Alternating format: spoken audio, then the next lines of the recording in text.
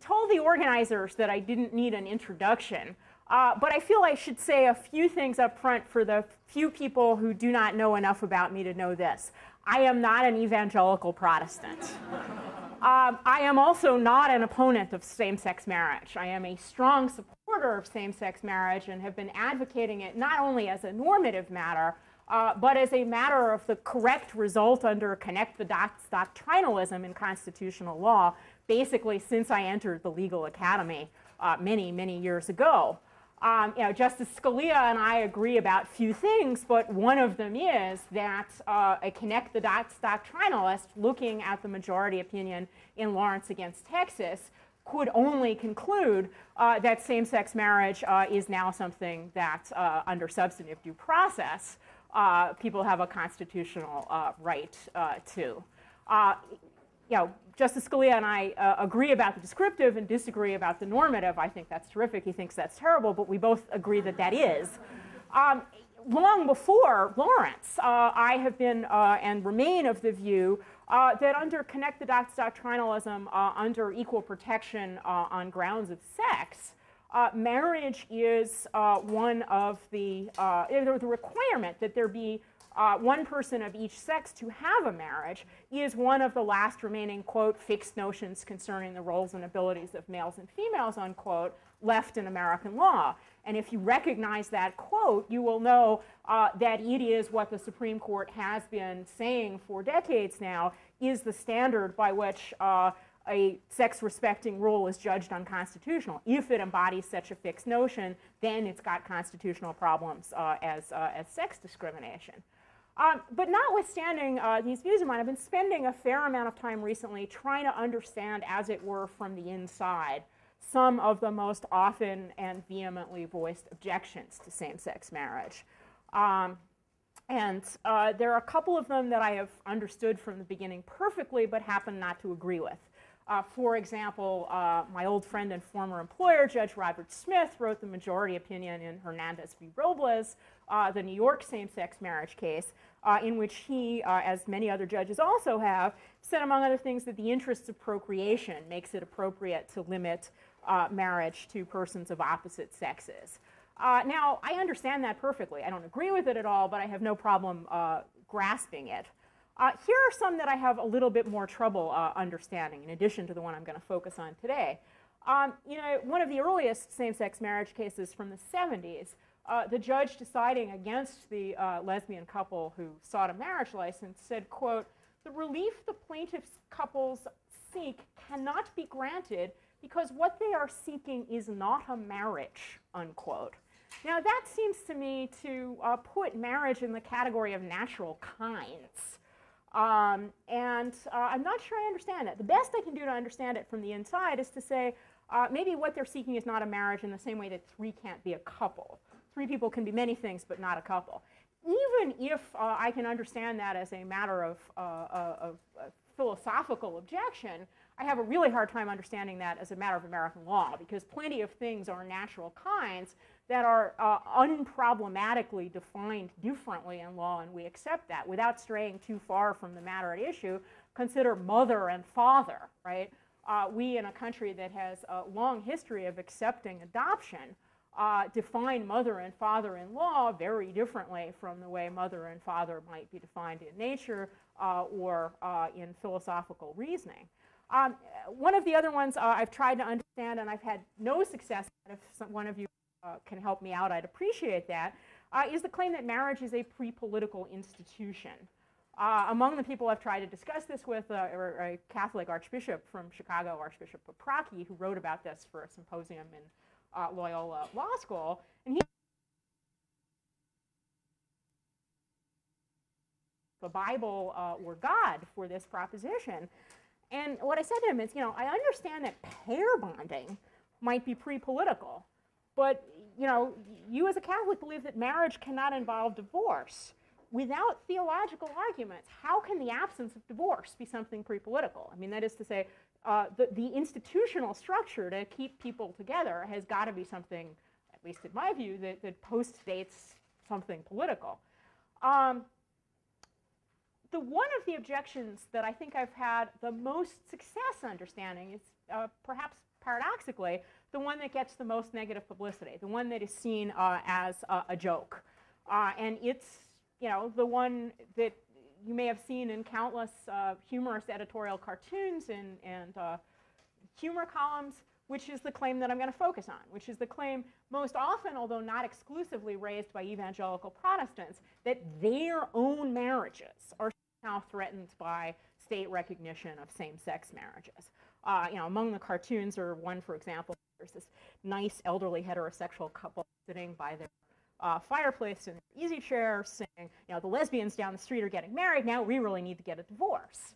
Now, the more I thought about this, the more I think that these Protestant protesters are exactly right. And most of the rest of my talk is going to be explaining why I think so. And at the end, I'll give my own normative take on this issue. They're right because Protestants in the United States have essentially abdicated the definition of marriage, its formation, and above all, its dissolution to the state. There's no air, really, between marriage as the Protestants define it to their flock and marriage as the state defines it. I think one way of making this clear is to point out that this is not true for several other major religious groups in this country, notably Catholics and Jews. So Catholics famously do not recognize divorce. And this helps them understand full well that marriage in their faith tradition and marriage as the state defines it are not the same thing. So that one can be married in the eyes of the church and not of the state, and vice versa. The paradigmatic case is the divorced and remarried Catholic. In the eyes of the state, he's remarried to his new spouse. In the eyes of the church, that second marriage has no effect, and he still remains married to the first spouse. Catholics do, however, have a means that de facto serves to dissolve marriages, and that's the procedure for annulment in canon law. It's made famous in the popular press by, among other things, Sheila Rausch Kennedy's book talking about, it's called Shattered Faith, talking about her annulment procedure from one of the political Kennedys. And what this annulment procedure allows is, through legal process, through advocates and judges, the dissolution of a Catholic marriage, dissolution on the grounds that it never really existed, that the spouses were in some way disqualified from entering marriage with one another. There's a similar difference between marriage as the civil law defines it and as the faith defines it that's true of observant Jews. I am less of an expert in Jewish law, and I realize that on Rosh Hashanah I'm not likely to find many experts in the audience. But as I understand it, just as Catholics have their annulment procedure, so observant Jews have a religious divorce procedure. The divorce is called a get, and it's issued by the husband to the wife through the intermediary of a tribunal known as a beth din. And this is actually something that has become of great relevance to family law lawyers in the United States. And the reason why is because of the situation of someone that under Jewish law is called the aguna, or the bound woman. That is to say, she is a woman religiously married to a man who then declines to give her a religious divorce. So the problem that occurs is that there's a civil divorce proceeding, sometimes even initiated by the very same husband, which then results in a civil dissolution of marriage. But if the husband refuses to give his wife a religious divorce, the wife is still bound to him, such that she can't, under religious law, remarry, such that any children she may have with her civilly married new husband might not be recognized as legitimate under Jewish law. And the civil law has actually tried to do interesting things to solve this. The New York courts have been in the forefront of this. And they've tried to make it a condition of civil divorce that a Jewish husband grant his wife a get. They did this initially by case law and eventually then by statute, a statute that talks in general terms about a precondition for civil divorce being, quote, for spouses to take all steps within their power to remove any religious or conscientious restraints on the other spouse's remarriage. You may immediately see interesting and difficult constitutional questions with this, and I'll come back to to some of them shortly. But for the moment, let me just reinforce that Catholics and Jews have reason to understand the difference between civil and religious marriage. Protestants have reasons not to. I'm going to talk a little bit about the legal historical reasons why this is so. But before I do, I want to give you what, for me, was the aha moment for this theory, when I realized, at least by my own lights, I was onto something, which is that in a series of polls taken over the last several years since same-sex marriage became a front-burner topic in the American political scene, there's a fairly consistent set of statistics. These are polls which, whatever their underlying view of homosexuality, that is to say, both among populations that are relatively sympathetic to gay rights otherwise and populations that are relatively unsympathetic, there's the following fairly consistent difference, which you don't see as strongly with respect to other gay rights issues like employment non-discrimination, like don't ask, don't tell, like hate crimes legislation for gays and lesbians. It is that there's roughly a 20% difference between the attitudes of Protestants and Catholics when it comes to same-sex marriage. Let me just give you the representative poll numbers from a Pew poll from about 3 years ago. As far as I understand, this hasn't changed significantly over time. In that Pew poll, in that Pew poll, 55% of Jews supported same-sex marriage. Now you're saying, not surprising, Jews are on average more liberal than the population as a whole, and observant Jews are a minority among Jews. But then, among white Roman Catholics, only 48% opposed same-sex marriage. And this was lower than the population as a whole. That is to say, the population as a whole more hostile to same-sex marriage than the Catholic population. 52% of Latino Catholics, 71% of Latino Protestants, 72% of black Protestants, 75% of white evangelical Protestants. One of the most recent polls in connection with an election issue that has taken a low second place to the presidential elections, which is the question in California whether the Supreme Court of California's decision that marriage rights must be given to same-sex couples should be overturned by constitutional amendment. There's a similar division. Protestants, by a majority, favor the proposition, oppose same-sex marriage. Catholics, by a majority, oppose the proposition. 55% of Catholics think same-sex marriage is just fine with them, notwithstanding that Archbishop Paprocki and Pope Benedict have been inveighing against same-sex marriage at least as urgently as any Protestant pastor. Now, before I talk to you about what this may mean for us and what the law to do about it, I wanted to give you a little bit of legal history to show you why I think we got here. You may or may not know that the English state came relatively late to the regulation of marriage. Initially, marriage in the English legal tradition was a private contract for the purchase of a wife. Purely private, no trace of public license or registration, no authoritative intervention by either a priest or a civil functionary, purely a private business transaction. And when there came to be more regulation, it did not come in the first instance from the state, but from the church through the canon law. So it was the canon law that defined who was married and who was not, and the state was, as it were, a taker and not a maker of marriage.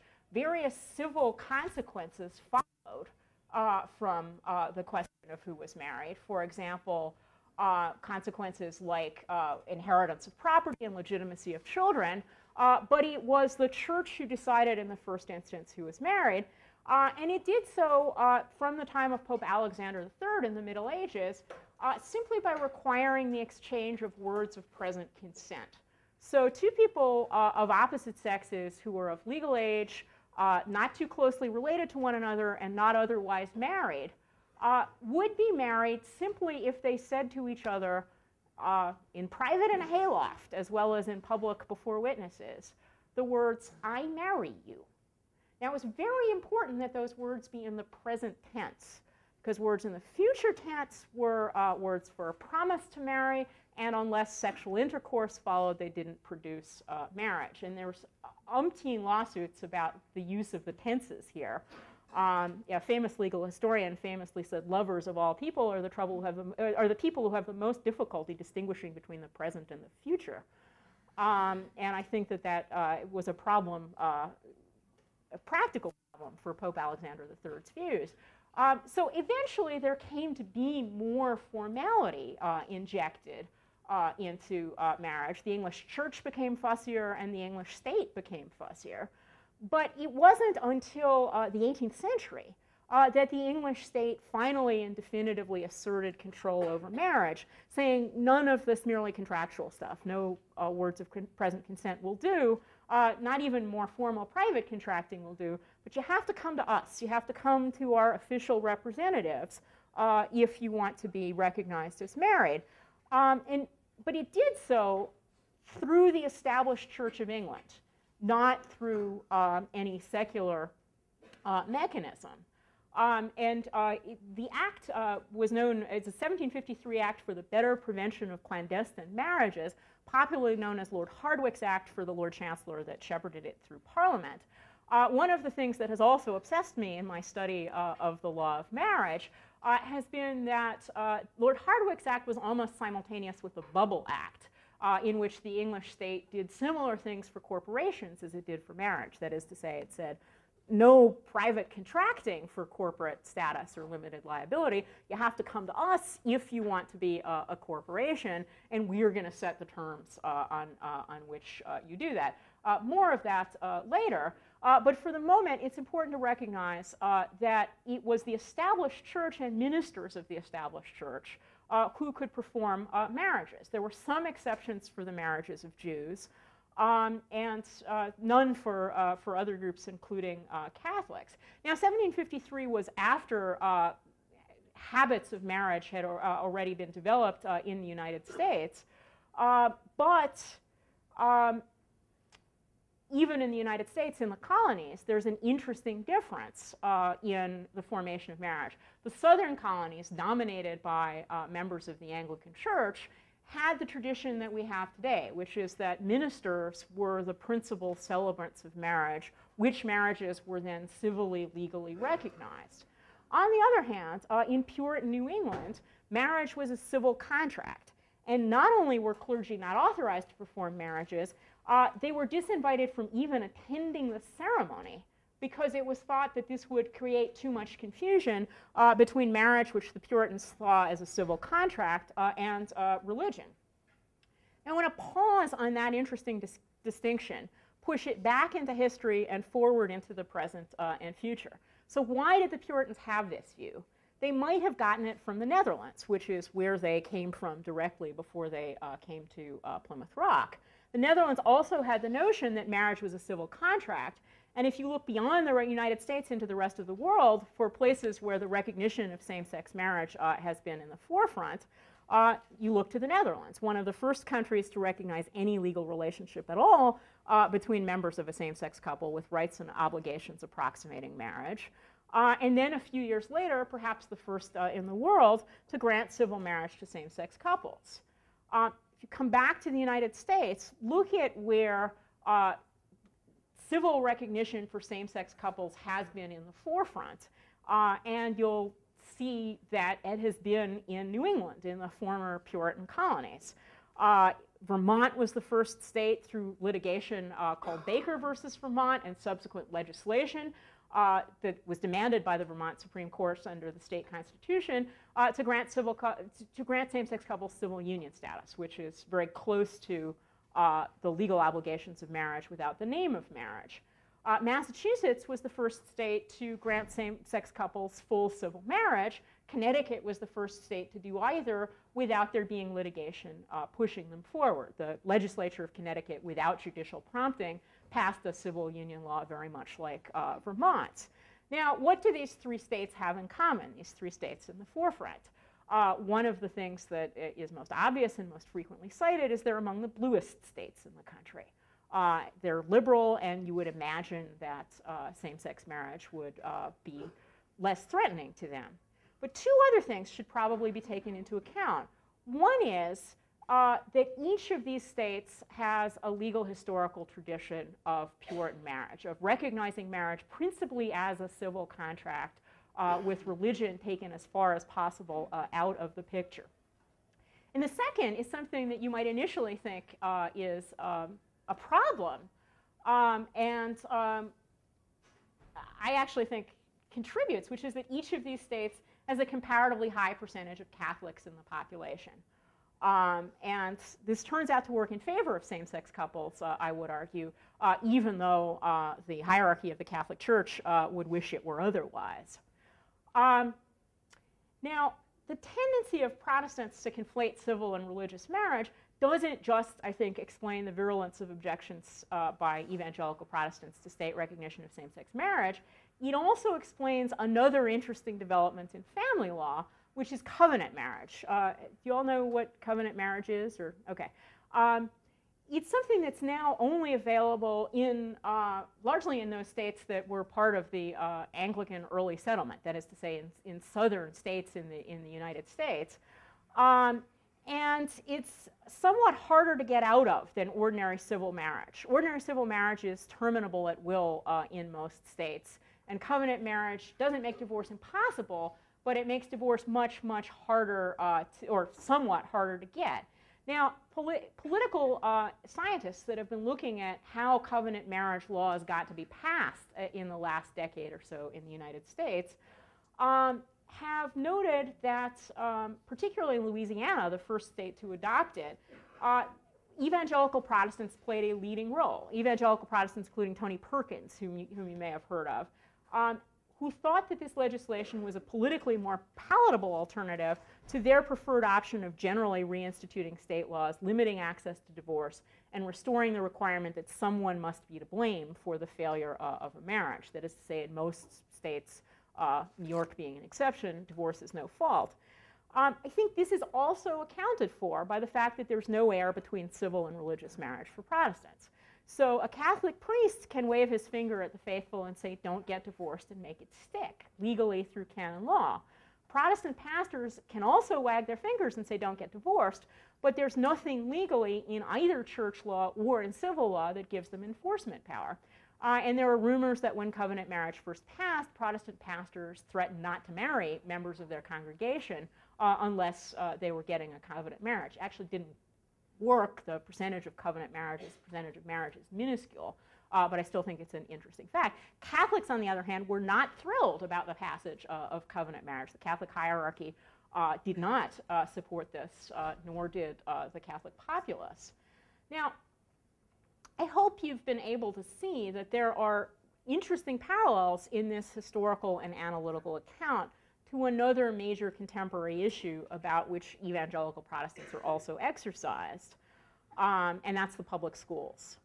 What I think you see with marriage is you have Protestants taking a nominally secular institution, co-opting it for sectarian ends, getting accustomed to their ownership of this institution, and then feeling an understandable, although not in my view justifiable, sense of grievance when that ownership is challenged and taken away.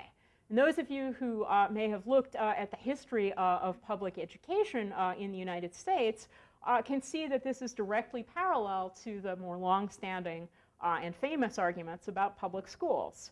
So Protestants also, with the schools as with marriage, took this institution that's civil and nominally secular, state-funded, state-sponsored, state-regulated, co-opted it for sectarian ends, and then felt this loss of grievance when their control was challenged. And they started feeling this sense of loss and grievance in the 19th century Bible Wars, where there was dispute about whether the King James or some other version of the Bible should be taught, continues through the 20th century through disputes about prayer in the schools, to the present-day disputes about creationism versus intelligent design.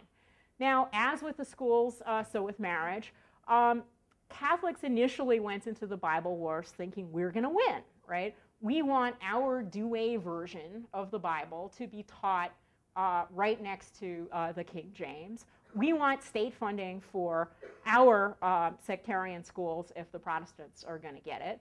They lost that war long ago and then developed their own institutions. There are Catholic parochial schools. There are Jewish schools. There were not, until fairly recently, Protestant schools in large numbers. And Protestant schools developed in the South in large numbers, partly as a result of Brown v. Board and mandatory desegregation, but also partly as a result of the bans on prayer and Bible reading in the schools that reared their head almost coterminously. So that's the first half of the presentation. That's the descriptive historical part. Now I want to, for the second half, give you my own views about what the law should do about this. And I come at this not just as a feminist and a supporter of same-sex marriage and a scholar of the regulation of sexuality, but also constitutional law scholar, as a teacher of the First Amendment, and as a comparativist. Now, anyone who has even just a colloquial understanding of the First Amendment's non-establishment clause and the separation of church and state that many people believe it to mandate should be surprised by the way in which the civil law of the United States regulates marriage. The idea that a minister of the gospel or other member of the clergy can simultaneously and seamlessly perform both a religious and a civil marriage should be pretty antithetical to our views of the separation of church and state. And it's important to note that this is not the way a whole lot of other countries, including some, like for example Germany, which I study, which constitutionally enshrine not the separation of church and state, but cooperation between church and state, go about regulating marriage. So in Germany, for example, and there are many other examples, only civil marriage has the force of law, and it may be performed only by a civil registrar. German couples can have an entirely separate religious ceremony if they want to, but that ceremony has no legal effect under German law. And it seems to me that one of the things we might consider doing is following the German example, either by disaggregating civil and religious marriage while calling both of them marriage, or by adopting innovative terms like civil union for anything the state does and leaving the term marriage to religious communities. This would incidentally solve some problems other than the one I'm centrally addressing. For example, I don't know whether you know, but it's in most states some sort of a crime. Not a capital offense as it was under Hardwick's Act. It was a death penalty offense, and ministers were executed for performing marriages without a civil license.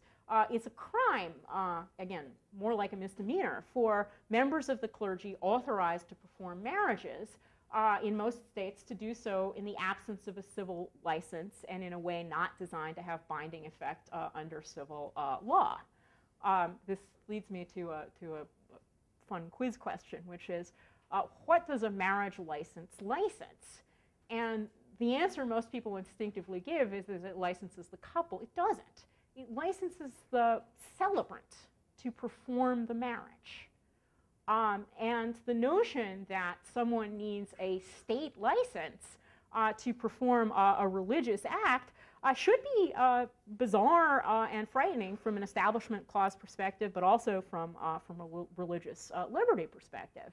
And the current configuration of the legal regulation of marriage is making this far more salient, because an underexplored facet of several of the states that have allowed legal recognition for same-sex couples through a mechanism other than marriage, like domestic partnership, is that among them, California and New Jersey, have allowed domestic partnership for a small subset of heterosexual couples.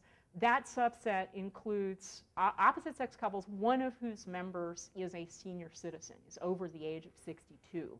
And as I understand it, the reason for this was to principally to preserve pension rights and to facilitate inheritance for people who were widows and widowers from a prior civil marriage who wanted a companion in old age but didn't want to lose the pension benefits they had inherited from their now deceased spouse.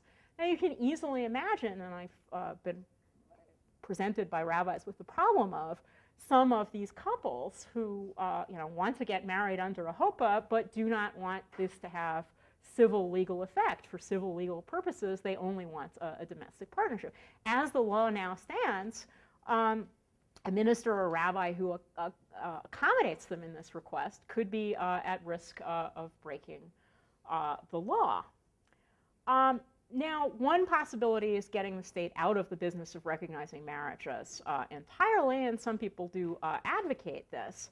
I have set out at length elsewhere reasons why I don't think this is a good idea, reasons that also demonstrate why I'm at the University of Chicago, because the reason I think is most salient is that quintessential U of C reason, efficiency.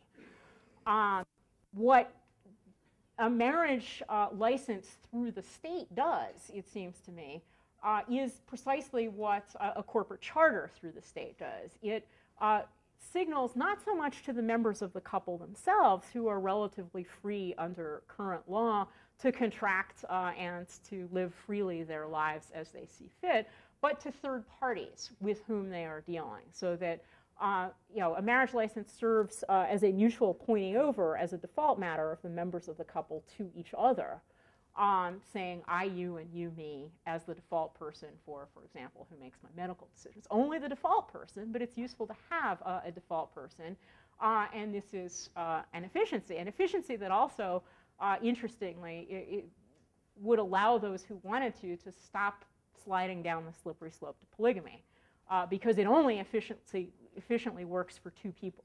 With more than two people, you are already in the realm of contracting and individual decision making. Again, imagine the situation where one of the spouses is lying in the hospital, and one of the two polygamous co-spouses says pull the plug, and the other one says all heroic measures. Not so simple, right? Whereas one pointing over at the other has its efficiency advantages, and state recognition has its efficiency advantages, partly because of the numerus clausus rule, that is to say, not too many different forms and easily recognizable forms. In any event, coming back to the question of the reaction of religious communities to this, some of the evangelical Protestants I'm discussing might well be amenable to the situation of the state getting entirely out of the business of regulating and licensing adult relationships. They would think that this would allow them to develop their notion of marriage more fully with respect to their community. There are some Protestants in the United States who think this way. John Whitty of Emory has written and thought about them a fair amount. You also see this happening with respect to Muslims in countries like Canada, who have sought to have arbitral tribunals recognized to apply the Muslim law of marriage and divorce, and so far are not getting much receptivity from the Canadian government. There are, however, other Protestants in the United States, and Tony Perkins, I think, is a great example of this, for whom that would not be a good solution, because what they want to do is not just to influence their own congregations to live by their rules of marriage, but to affect all the rest of us. I've called in other work these latter group of people perfectionists. They're not talking only in the first person, they're also talking in the second and third person about what you and they ought to do, not just about what I and we, the members of our faith community, ought to do. But I would urge on this latter group of people a couple of things. First of all, when they talk, as in the same-sex marriage context they so often do, about, quote, preserving traditional marriage, unquote, one thing I think they ought to realize is how little of traditional marriage, by anyone's definition, there is left to preserve in the American civil law of marriage. And here I'm making simply a descriptive claim. You may think this is a terrible thing. You may think this is a terrific thing. But I don't think you can dispute, if you think about it, that it's a fact. For example, marriage used to be for life and monogamous, as enforced by the civil law. It isn't anymore. Anyone can get a divorce, and few, if any, are at risk of being charged criminally with adultery. Marriage used to be a status institution with mandatory rules imposed by the state. It's become far more contractual, with couples free to structure their relationship. Again, I'll come back to the analogy between marriage and business corporations. if you look at the long history of the legal recognition of both marriage and corporations in Anglo-American law, one of the things you'll see is that they both used to be only for the favorites of the state and only for enumerated worthy purposes, like, for example, having children on the one hand or exploring the West Indies on the other. And over those enumerated worthy purposes, they held a legal monopoly. Now, marriage no longer has a legal monopoly over either sex or reproduction. And it also used to be, and anyone can get married for any purpose whatsoever, which need not even be articulated so long as it's legal, just as anyone may incorporate for any legal purpose without even needing to disclose that purpose. Consider, for example, also the analogy between divorce and bankruptcy. Both of them used to be seen as deep moral failings that were designed to provoke shame and moral condemnation. And you can only get them on certain enumerated grounds. Not only were there fault grounds for divorce, but Douglas Baird assures me there are things called acts of bankruptcy, which if you didn't engage in, you couldn't go bankrupt no matter how insolvent you were. Now both divorce and bankruptcy are seen as something that is not, at least as a matter of law, infused with deep moral fault. Their purpose is, and this word is salient in both legal contexts, to provide a fresh start, to put assets to productive use as soon as possible, whether those be reproductive assets in the marriage context or financial assets in both contexts. Okay, and then for me the most important difference between traditional marriage and the marriage we have today is that which pertains to sex role differentiation. Now, one of the other projects that I've engaged in is looking at the history of marriage to see what, if anything, is constant in the history of marriage. Now, if you go back in long history and around the world, what is there about marriage that you always see? And I have to say that one of the aspects of traditional marriage that is both the most traditional and the most predominant is sex role differentiation. It used to be not only sex role differentiation, but sex role subordination of women, right? You know, Blackstone, the man and the husband and wife are one, and the one is the husband, right?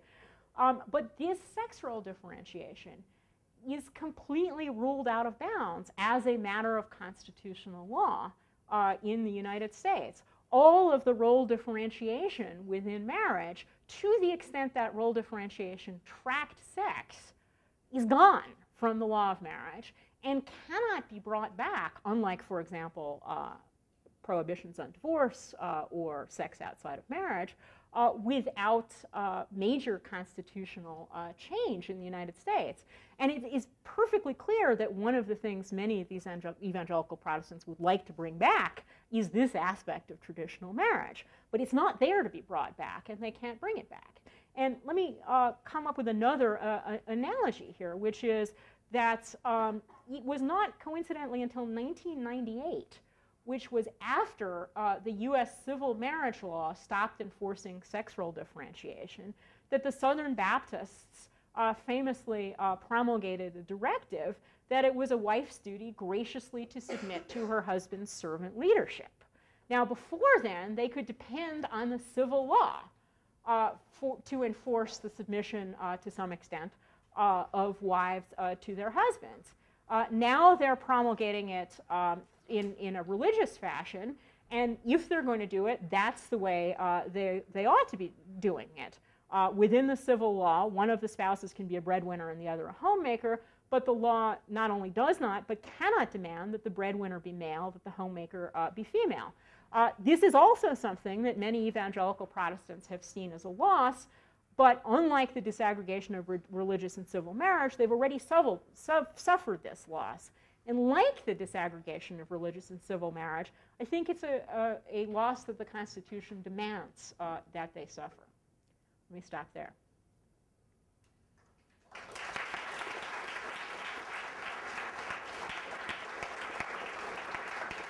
happy to take questions, comments, expressions of outrage or puzzlement.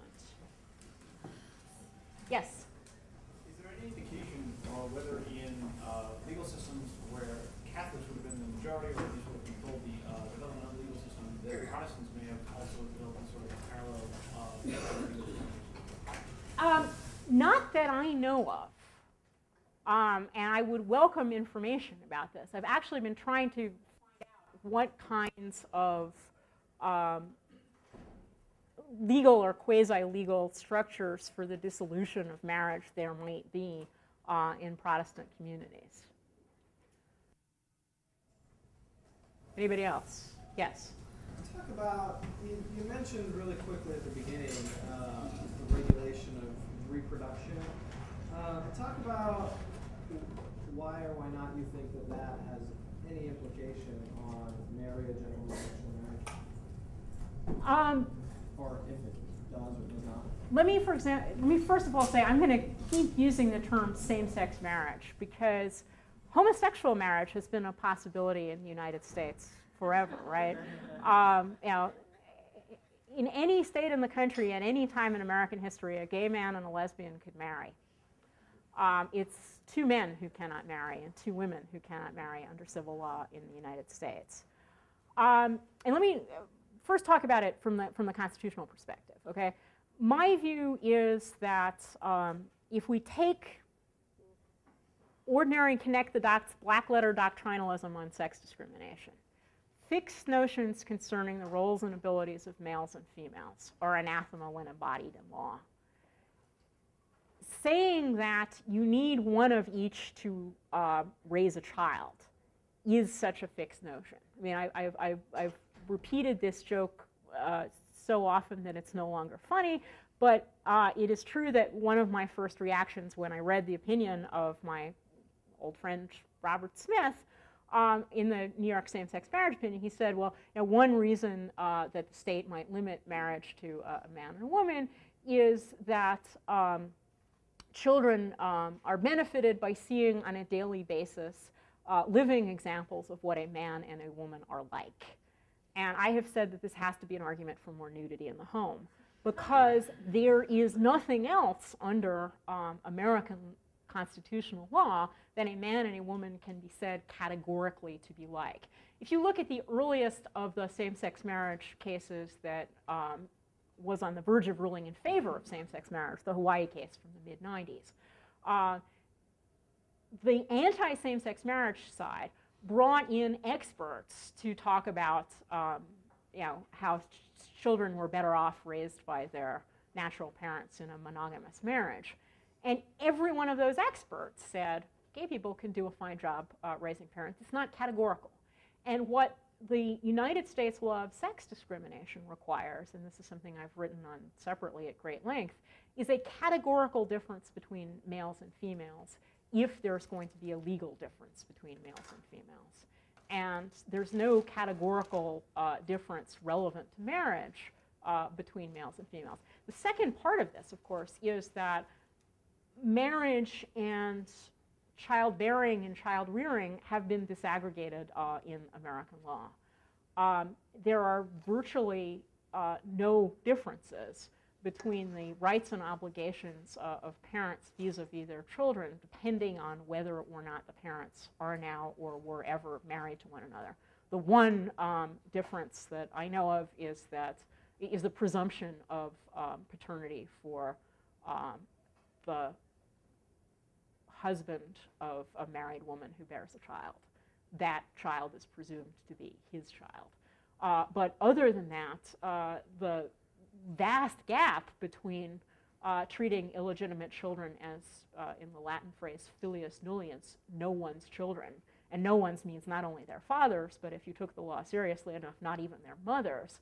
And married children having all kinds of rights and obligations, children of married couples having all kinds of rights and obligations vis-a-vis their parents, that's gone. And so leaving this in place seems anomalous. So my question is, so you're talking about this from a constitutional perspective? Yes. So the idea, if I'm understanding you correctly, is that by leaving this in place, arbitrary and discriminatory and blatantly so, given the fact that these other constitutional notions have already been done away with? I would start there. I mean, I would also have policy arguments, but I am principally a constitutional lawyer, and if I can start with and win with constitutional arguments, that's where I'll go, yeah. As a Baptist, I think you are underestimating the traditional role of the Protestant church in setting its own rules. And one of the things this is clearly done within many Protestant churches is the question of, someone else has made a determination that this person is baptized. But we look at this person and say, I'm sorry, you were baptized as an infant, you were baptized at 8 years old. We only accept adult baptism. Questions of membership. My church has gone through the question of, do we have you submit to a list of questions about your beliefs? That was one of our methods in the past. Now it's by altar call. But there's a very strong tradition. Can you join by letter of transfer? Do you have to take a different method? And so when it comes to the question of marriage, I think actually as same-sex marriage and discussion of same-sex marriage becomes more common in America, what you're going to find is a re-emphasis in the Protestant churches, maybe one it never had before, on the role of the church as the institution of marriage.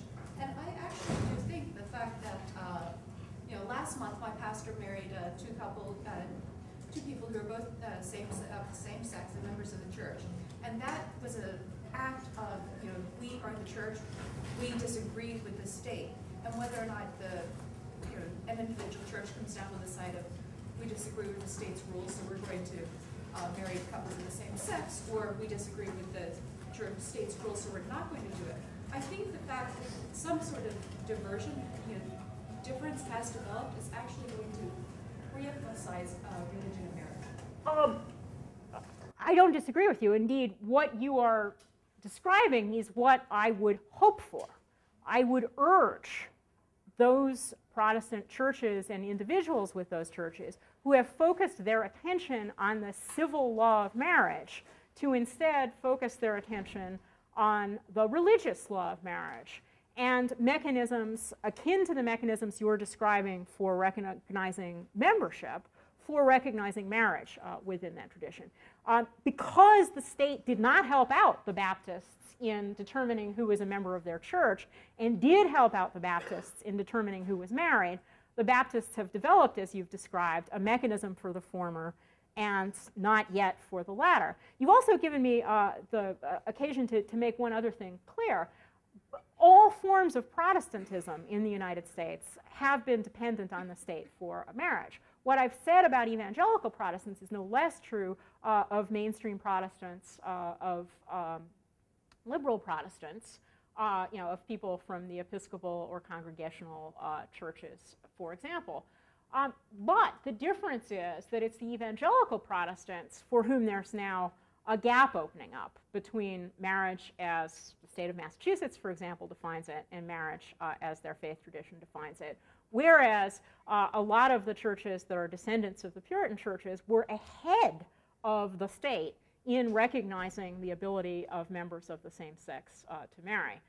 There are still, I believe, more faith communities in the United States than there are states in the Union that would recognize same-sex marriage.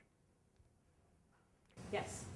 I'm wondering, if I'm understanding correctly, saying for the categorical differentiation between a man and a woman is not constitutional. It's not a constitutional position. Stereotyping on the basis of that categorical distinction. That is to say, something that is true of all men or no men or all women or no women can be the basis for a constitutionally acceptable sex distinction in law. But something that is true of the vast majority of women, but not all women, isn't. So, I was just wondering what your take is on certain states that have amended their state constitutions to define marriage specifically. I would think that correctly interpreted, federal constitutional law would declare that to be unconstitutional. This is why I began with Justice Scalia, right? I think Justice Scalia and I are in many respects on the same page when it comes to this. as a matter of descriptive constitutional law. Again, he thinks it's a terrible thing. I think it's a great thing. We both think that that's how the dots connect. Now, for understandable reasons, the federal courts in the United States have not wanted to take this on and connect the dots.